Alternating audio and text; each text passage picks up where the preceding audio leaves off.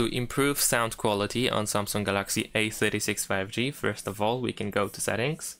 There we go.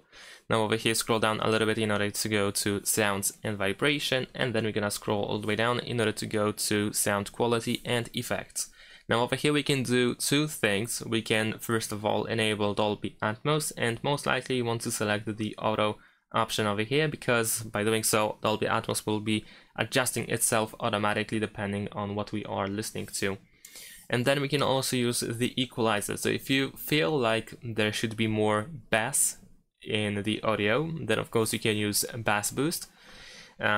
We also have other different profiles over here, so depending what you think the audio is lacking, you can choose the appropriate pattern or preset for the equalizer. Now this requires you to, for example, turn on music, to start listening to music through the phone, and then check how the music sounds like while switching between different presets, and choose the one that you like the most.